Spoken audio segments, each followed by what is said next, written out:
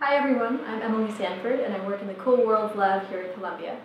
And I'm here to discuss a paper I've been working on with David Kipping called Bayesian priors for transiting exoplanets. So what we've done in this paper is try to account for certain types of observational bias that affect our understanding of the population of exoplanets that are out there in the Milky Way. Before I get to what we've actually done in this paper, I want to take a minute to discuss some statistics. And specifically, I want to focus on the word probability. So when we discuss the probability of a given outcome occurring, what do we actually mean by that? In the way that statistics is usually taught, probability is defined by running an experiment many, many times and then tallying the results. So the probability of a given outcome is equal to the number of experimental trials that resulted in that outcome divided by the total number of experimental trials. In other words, it's the proportion of experimental trials that resulted in that outcome. So for example, with dice, you calculate the probability of rolling a 4 by rolling the die many, many times, then counting the number of trials that resulted in a 4 and dividing by the total number of trials. If you do that many, many thousands of times over, you'll find that the probability that you calculate approaches 1/6. So in order to realize this true probability of 1/6, we have to do many, many trials. And in this framework, the word probability can really only properly be applied to repeatable random samplings of this type. So there's another way to think about probability, and it's actually closer to the way that we use the word probability in everyday speech. We can think of the probability of something as our degree of belief that it's true. So we can make probability statements about anything, not just infinitely repeatable random samplings. So we can discuss the probability that an email arriving in my inbox is spam, or the probability that the Orioles will win the World Series, or the probability that the elevator in my building is broken.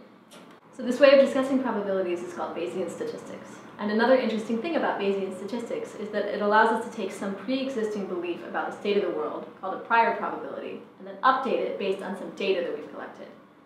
Then our new belief, which has been revised to reflect the data, is called the posterior probability. So to return to a previous example, when I first moved into my apartment building, I had a prior belief that my elevator would be working most of the time, based on my experience living in the 21st century.